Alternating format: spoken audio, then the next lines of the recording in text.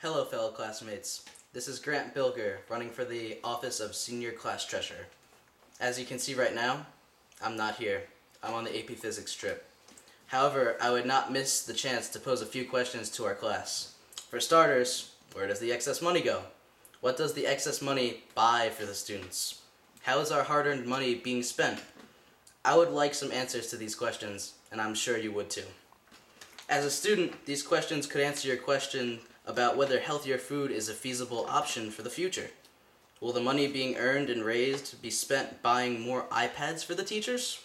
Or is it possible to invest in a faster Wi-Fi system for the school?